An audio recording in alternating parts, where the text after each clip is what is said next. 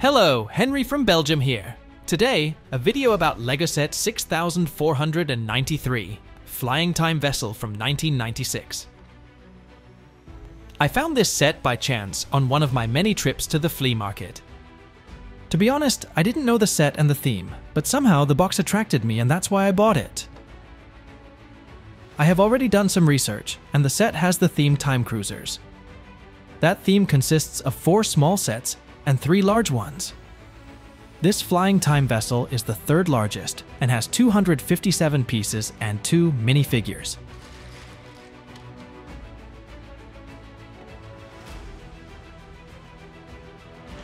This is how I have found the set, all bricks thrown together in the box. I am curious to discover the parts, and I'm going to sort everything first.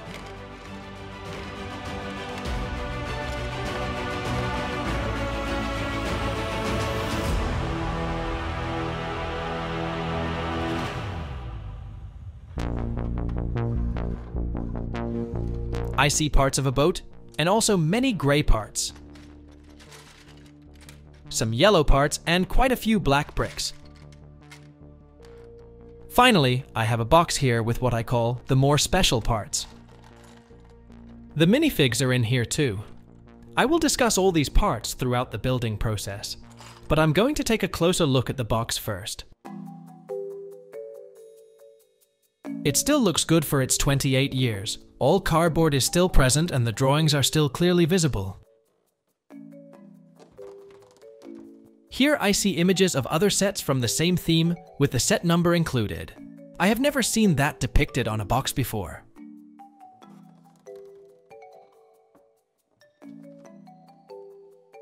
The vessel is depicted in a different way on the back. On the inside of the box, there is some kind of extra thin cardboard that covers the set. This was attached here at the top with tape by the previous owner, but it should actually be loose. I noticed that the box is quite large in relation to the number of parts, but that's always a good marketing trick.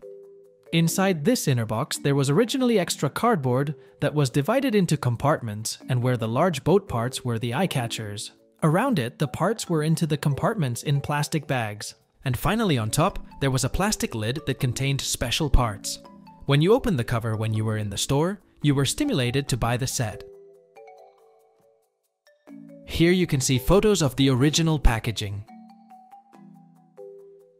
It's a beautiful box with creative artwork, and it invites you to play. The only sad thing about this for me is that there are no images that suggest how to build the set in a different way.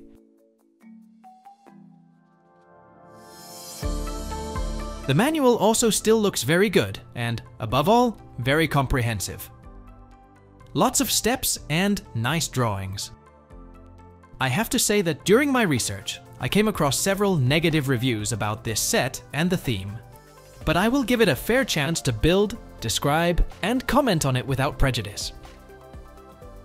I already have the impression that there is a lot to do and there are many different components, so that seems positive to me. So, let's get started.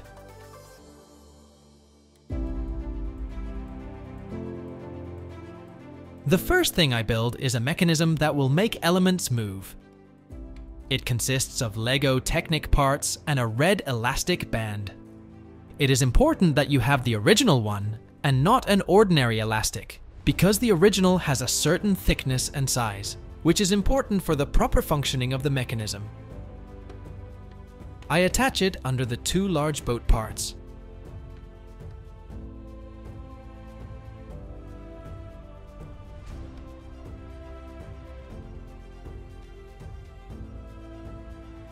Cool to see these parts, they are new to me.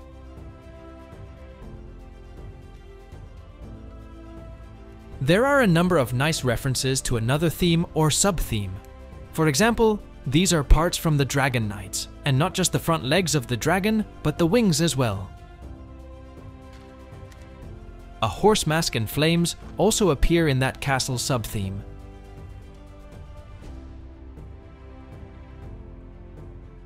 At the back of the boat, I attach some kind of rudder that also has to be connected to the previous mechanism. Ultimately, the system will move the wings and rear axle as the ship moves forward. With these boat parts, the designers refer to the popular pirate theme that has similar hull parts, such as in the Caribbean Clipper or the Black Sea's Barracuda set. But here, it only concerns a front and back piece, and the color is not brown but dark gray. Cool that these version of hulls are also in my collection now.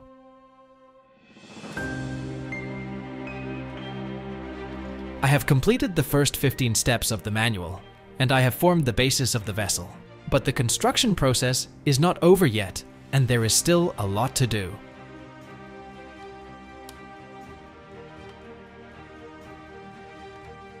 I am now building a kind of transparent storage case that will contain headgear from different themes such as pirates, castle, and space. If you fly to a different time zone, you may have the right headgear at hand.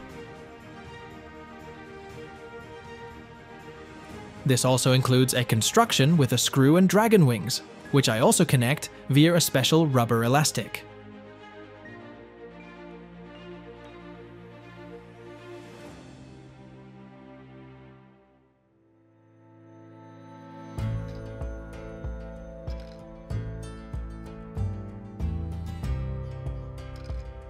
Here you can see the different headgear.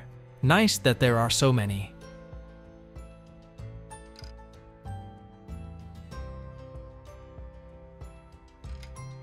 They fit in the box, but I find it a bit clumsy and it breaks easily. I would have liked to see a sturdier construction here.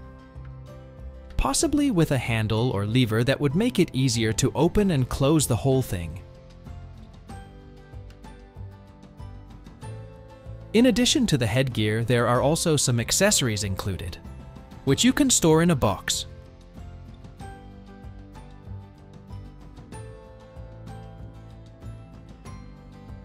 The box fits in the middle here, and the positive thing is that by putting it in that place, you hide the radar work of the mechanism, and so it is a nicer finish as a whole.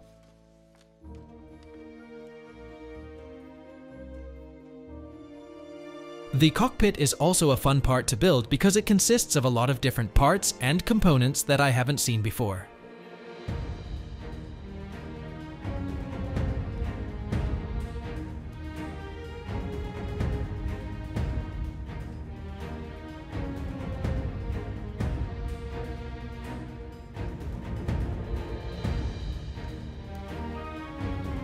The yellow periscope is a beautiful eye-catcher.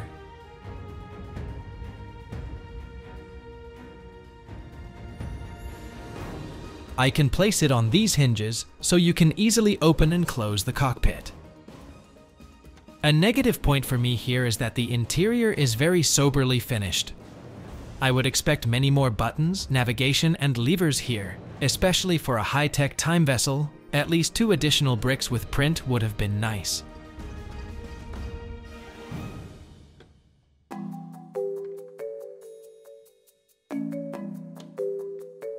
I will further finish the vessel with some nice accents and of course also the mast and associated parts. The wheels consist of different pieces and must be put together in the right place because they have to be connected to the wings, which I will build last.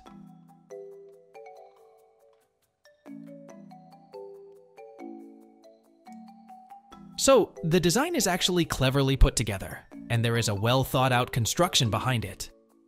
That's good. It takes some puzzling and searching, and it has to be put together exactly as the manual indicates, or the end result will not function properly. That makes the building experience challenging, and I like that.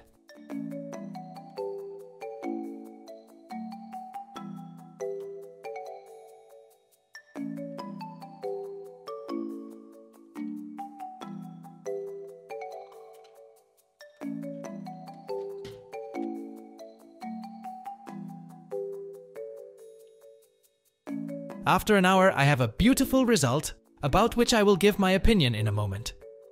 But first, I will show you the minifigs, and there is even a monkey in the set.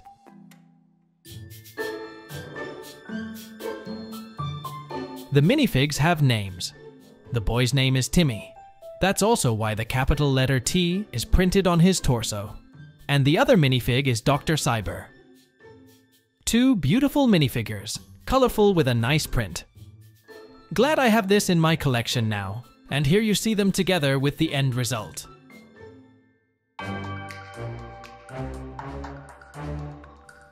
As you can see, the wings and radar at the back move when you drive the vessel. That is a very nice play feature. During the construction process, I have already given my opinion on some elements, but what strikes me now is that the top part of the mast is very high. It could have been a bit shorter for me. Because this way you expect that a flag should be attached to it somehow, but that's not the case. I also noticed that the brick in the cockpit is the only one with a print, and there are no stickers at all. I think extra prints or stickers could have given the set a more personalized touch. I am a fan of the dark grey and black. It also radiates uniformity and a kind of maturity.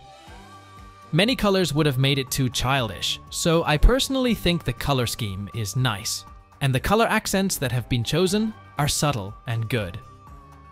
So I actually think it's a nice set, and I had fun building and puzzling. The game element works well and has been well thought out. The few downsides I listed may also have to do with budget costs, and we do not always know what choices the designers had to make. I won't specifically look for the other sets within this sub-theme, but if I find them somewhere at a good price, I will buy them anyway. I find the theme imaginative, yet fun, and the set will have a place in my collection. Feel free to comment below the video, and don't forget to subscribe, it's free. Thanks for watching and see you in the next video.